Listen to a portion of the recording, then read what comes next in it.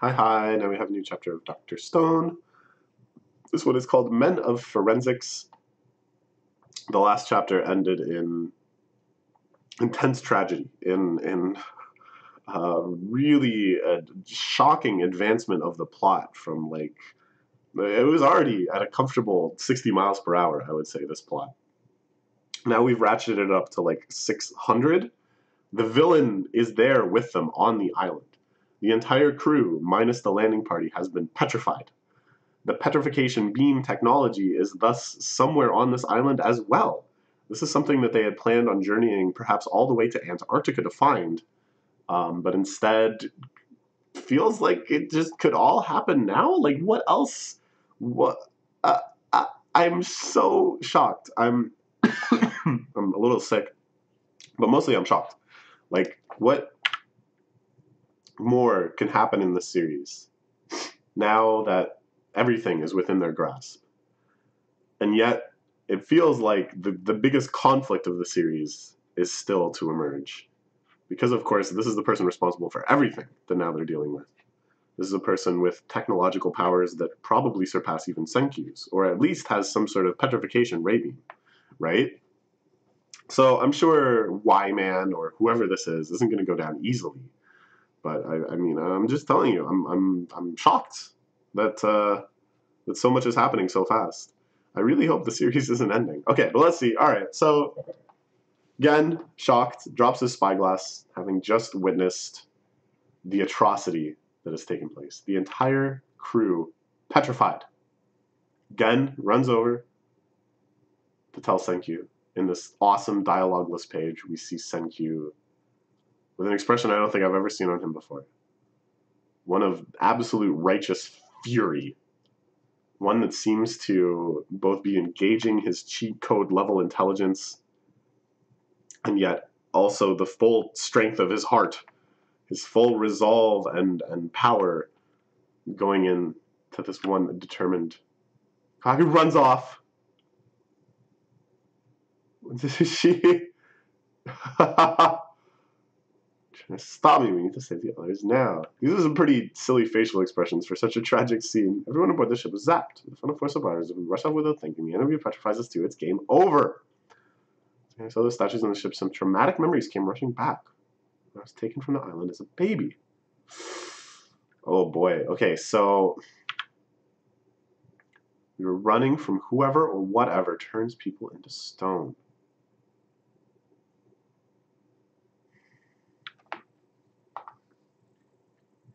Interesting. So the petrification man, has been living on this island now for at least, I would guess that Soyuz here is in his early 20s or something. So let's say 20 years. 20 years this person has spent here. Doing what? Doing why? Literally why, man? Why are you, why don't you have other plans? Don't you have other things you, like, what was the point of all of this? I'm going to petrify the world. I'm going to de-petrify myself at some point in the future. Also, this is interesting because Senkyu hadn't woken up yet. And for a while I was trying to figure out, like, so how did Y-Man, who petrified everyone, we're just running with that, de-petrify himself, and why? And I thought that it must have been in reaction somehow to Senkyu de-petrifying, that, like, he somehow had some system set up to de-petrify himself under those conditions. But now that we know that Soyuz, as a baby, was running from the petrification man, that must mean that he had de-petrified himself long before Senkyu de-petrified himself. So his plan is, as far as I can tell, petrify the entire world, petrify myself until some arbitrary date into the future. Like, who knows why. De-petrify myself, drive everyone off of this island, or petrify them. It seems like probably a lot of people that were living on this island. Oh my gosh, excuse me. Because remember, there was like the seafloor was like covered in human statues. So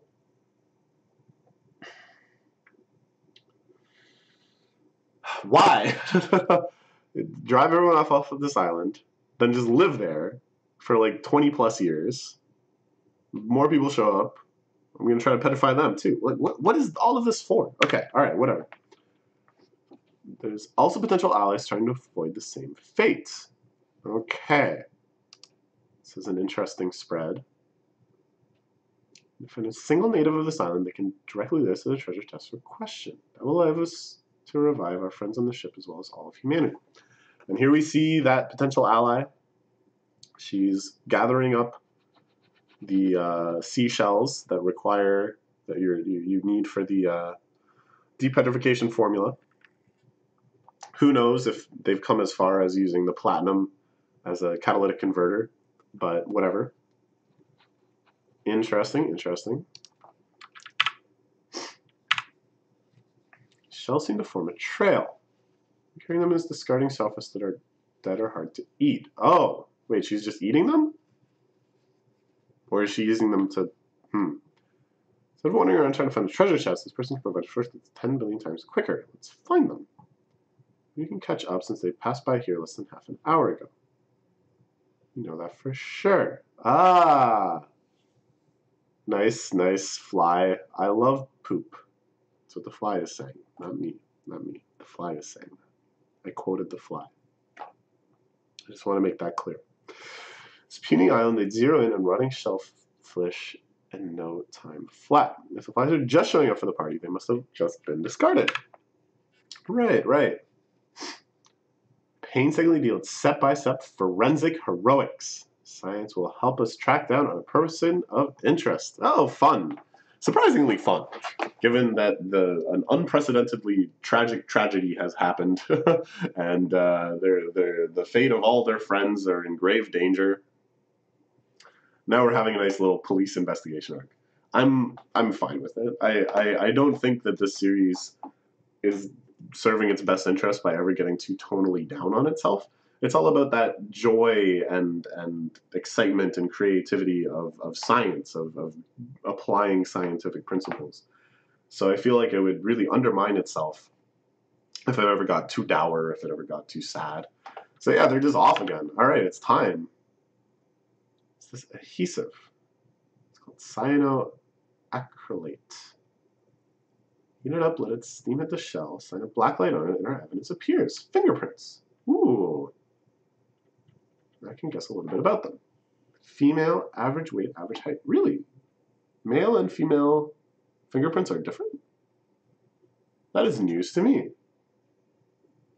I feel like I don't even... Oh, they're there. I was like, I don't think I even have fingerprints. But I literally just needed to look closer to see the detail of it. Of course I have fingerprints. Why would I not have fingerprints? I just hadn't thought to look at my fingerprints in who knows how long. Anyways, average weight, average height. Fantastic work, science detective. Slack job praise for lighter mentalist detective. This is where you come in, start profiling. Purely theoretical. I believe our suspect is a young woman. An experienced elder wouldn't waste precious energy picking up worthless shells. Picking and choosing after collecting so lackadaisically seems far too inefficient for an older woman. Aha.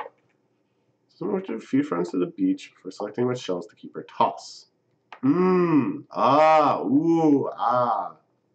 right, this is really fun. This is like, I wasn't really sure where they could possibly go with this, but this is some interesting psychological reads. I love that. It reminds me of certain scenes in Monster, where you remember that series Monster, and he's like recreating the crimes. And he's kind of like noticing, well, oh, they must have like hesitated here. What were they looking at when they hesitated? You know? So this idea of like, she started discarding the shells after coming from the beach a bit, which means that probably at first she intended to take all of them and then was like, oh, she's too heavy. Let's toss and sort. Now, that kind of read is really cool to me. I don't know, just really kind of trying to put yourself in someone else's shoes. Very literally, allowing yourself to have the full sensory experience of what's happening in their lives and thinking, all right, so not just like what did they do, but why did they do it, and what can this say about what other things they might be doing? This is cool. This is cool. All right, so 160 centimeters tall. If someone that height was walking past here, I got it. A young woman's hair. Wow. All right. He snagged one. He looks hella creepy on this page, saying voila, a young woman's hair with that cheeky little grin of his. But we'll take it. Excuse me. Let's take this evidence. Toss it in a centrifuge. All right, yep. There's our centrifuge. It's Kohaku, of course. Going full on helicopter. They didn't need to make that hot air balloon. They just needed Kohaku to twirl something around, and eventually she'll lift off the ground.